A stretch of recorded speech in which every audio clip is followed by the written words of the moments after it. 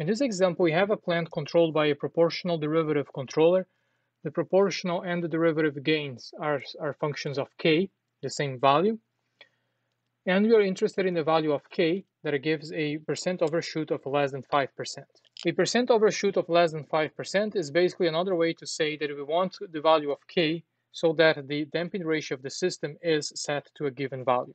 And that given value can be found through the expression percent overshoot equals to 100 exponential of minus pi zeta, the damping ratio, divided by square root of 1 minus zeta squared. The percent overshoot that we want is 5. And then now when we equate this expression, we can solve for zeta. I think at this point I can skip these calculations. This is very simple math, and just give the value of zeta that we are looking for, that is 0.69. So by saying that we want the system to have a percent overshoot of less than 5%, we are saying that we want the damping ratio to be equal or greater than 0.69. That is the same statement. We're going to do this analysis using the root locus analysis again. So to that, we need to find the characteristic equation, and we need to put the characteristic equation in the standard form for root locus analysis. We need to simplify this block diagram first, but this is relatively simple. If you look at this feed-forward loop, this is easy to solve. We have k plus k times 0.25s. This corresponds to this part of the diagram. And this part of the diagram now can also be simplified. This is now a feedback loop. So we have the line function divided by 1 plus the line function times the feedback function. This is again very simple calculation. I will just give the result here, 10 over s squared times s plus 10 plus 10 times 2.5s, so plus 25s. So now the characteristic equation is simply the multiplication of this and that plus 1 equals to 0. So you have 1 plus k, factoring out here we have 1 plus 0.25 s times 10 divided by s squared times s plus 10 plus 25s equals to 0. On top here, we can now multiply out 10, so 10 plus 2.5s, and factor 2.5 out. So we have 1 plus 2.5 times k times 4 plus s. In the denominator, if you now expand this expression here, you will see that this whole thing will simplify to s times s plus 5 squared. Simple math. Equals to 0. This way we have an explicit representation of poles and zeros. Now that we have an expression written in the standard form required for root locus, we can start to draw it. Here we have 3 poles and 1 0. A pole at 0, 2 poles at -5, and 1 0 at -4. So in this case, m minus n equals to 2, and that means that you have 2 asymptotes at plus minus 90 degrees. The centroid of that asymptotes are 0 minus 5 minus 5, sum of all poles, minus sum of all zeros, -4, divided by 2, and this is -3. Now I can start placing poles and zeros on the S-plane. We have a pole at 0, and you have 2 poles at -5. We also have a 0 at -4. The centroid of the asymptotes are at -3, and the angle of these asymptotes are 90 degrees and -90 degrees. The root locus is to the left of an odd number of poles and zeros, which means that this pole and this zero have a match.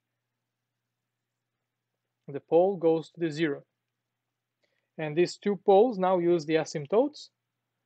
One goes up, the other one goes down.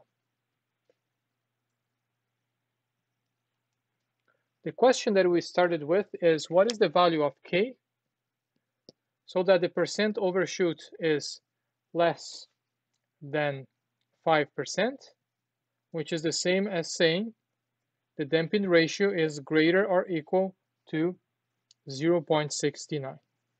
Now here to solve for this, we'll use the same approach we used in the last lecture.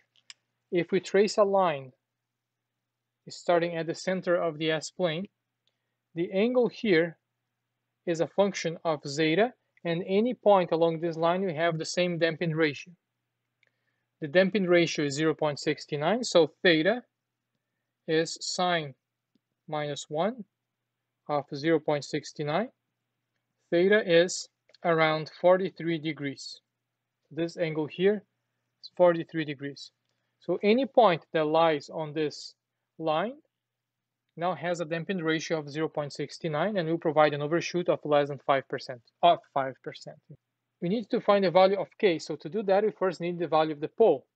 The only pole that corresponds to a damping ratio of 0.69 is now found at the intersection of the asymptote and the line of constant damping ratio. Again, this is an approximation.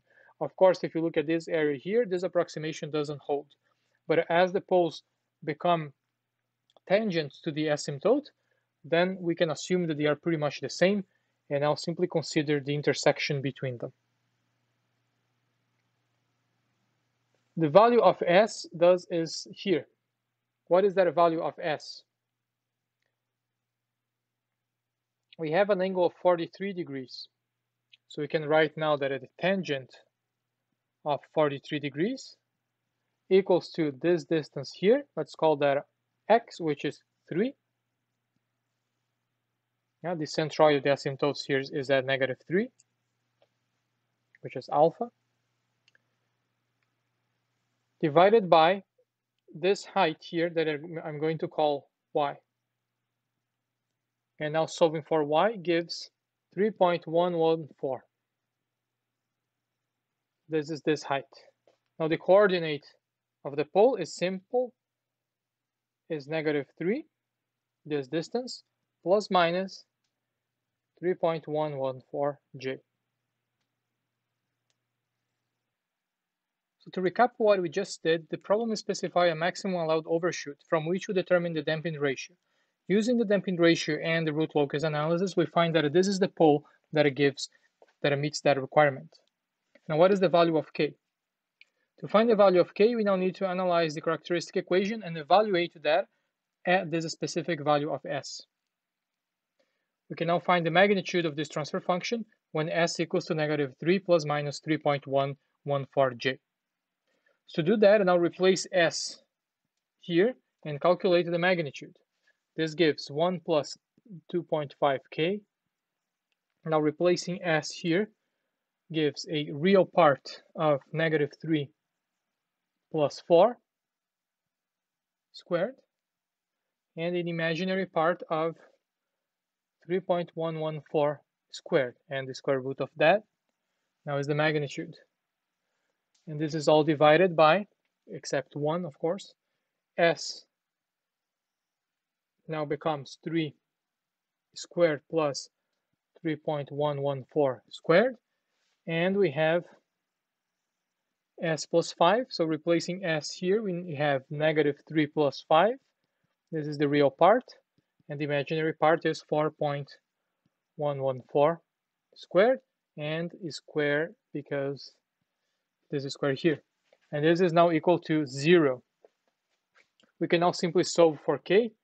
It's a simple math, and K is 7.32.